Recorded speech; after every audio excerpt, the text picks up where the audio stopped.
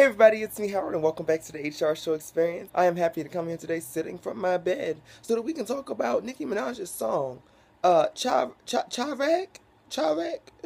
featuring Lil Herb. But before we get into all that, thumbs up this video, hit my subscribe button, and don't forget to leave a comment after you're done because I really want to know what you think about the song and everything.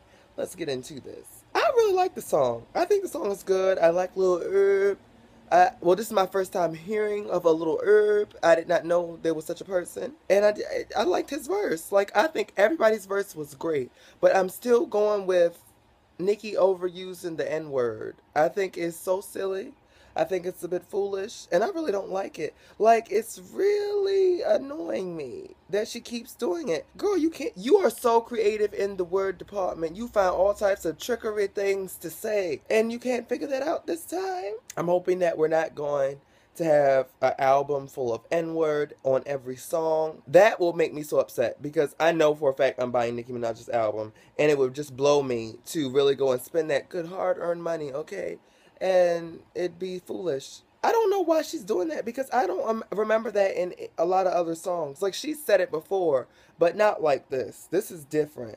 And I feel like she's going for a extra hardcore something or whatever. I think that's silly as well. I mean, if she's doing what she loves, then, I'm all for that. I don't like her overusing the word. I really don't want anyone at all, period, no matter what your race, whatever, using it. I think it's foolish. I think it's a bit silly. I don't really understand it all that much. I never do. Right now, if I'm also be honest, I'm not even getting a Nicki Minaj that I enjoy.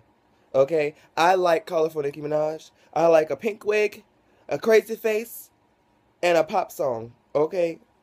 Oops, did I go there? I think I did. Because, like, Nicki Minaj had some of the best pop music going. And quite as is kept, on my opinion, her pop music was some of her best music, period. If Nicki Minaj is doing whatever she loves, I'm all for an artist being an artist and, putting out the material that they love.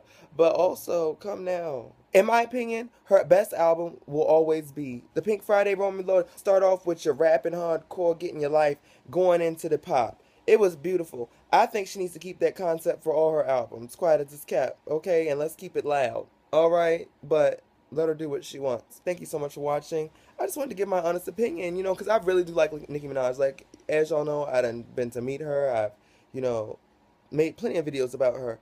But that's just something I really don't like. And I mean, nobody else seems to care. I'm not really hearing anybody else say it. But I mean, I would be saying that about anybody's song. Okay? Not just because it's Nicki Minaj or whoever. Like, anybody's song. Thank you so much for watching. Please thumbs up this video, hit my subscribe button, and don't forget to leave a comment letting me know what you think. As well as follow me on Twitter, Instagram, and Facebook. There are links in the description. And I'll see you next time. Bye.